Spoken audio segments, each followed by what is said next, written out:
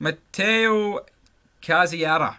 Rangers set to sign £2 million ace. I mean, there's not many £2 million aces out there in the world, but if you look at who we've signed in the past for similar fees, Morelos was really cheap. Glenn Kamara was 50 grand. There's loads of examples here, guys. So, I mean, I'm not really too bored with the price tag, but he plays for Russian club PFC Sochi. He's 25 years of age. He is from Colombia.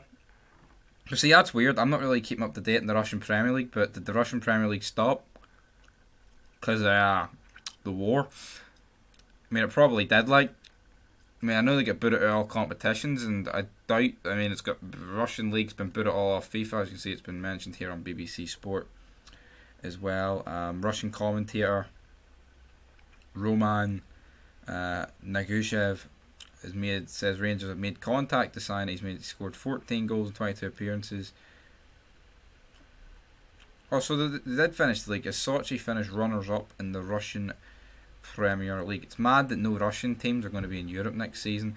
And I tell you what, like, I'm not saying that's going to be a massive deal for like Russians, or like, you know, like a massive deal for those Russian clubs. I feel like they'll just back put into the end. This isn't a Ukrainian fucking war thing at the end of the day, but I can see quite a few players leaving teams in Russia.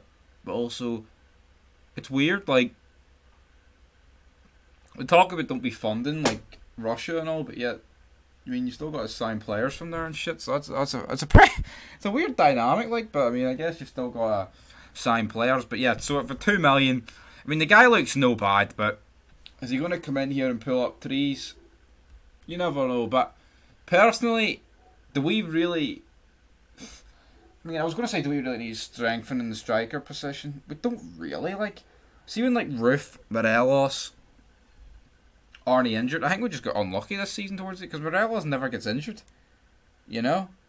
Roof, alright, does get injured a bit, but, you know, like I don't really rate Sakala, but I don't think for a third choice the guy's too bad.